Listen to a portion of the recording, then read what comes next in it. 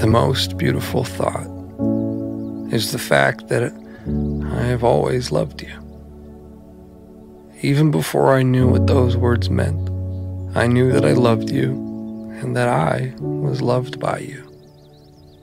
Without knowing your name, where you were from, or whether you were happy or perhaps sad at times, I so deeply loved you, infinitely. I dreamt in the sound of your voice and bathed in the color of your love. I sought solace in the thought that you were somewhere out there doing the same as I was. Like how at night I would often close my eyes and lay on my back with my hands outstretched to the heavens above. It was there that I felt as though I could feel your hands in mine, our fingers interlocked with only time and space between us.